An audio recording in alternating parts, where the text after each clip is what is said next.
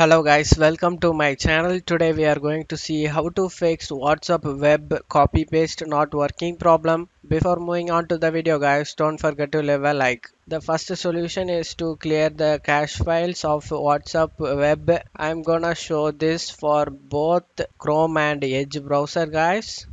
Let's start with Chrome. Open up Chrome. Select the three dot icon over here and select settings guys. On left side you just need to select privacy and security. On right side select third party cookies. Scroll down and select see all site data and permissions. In here you just need to search for WhatsApp. Click on the trash icon and clear it guys. Now we have cleared WhatsApp cache files guys.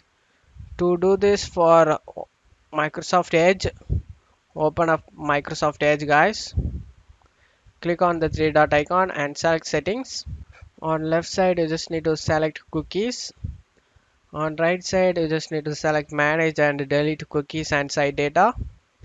In here you just need to select see all cookies and site data.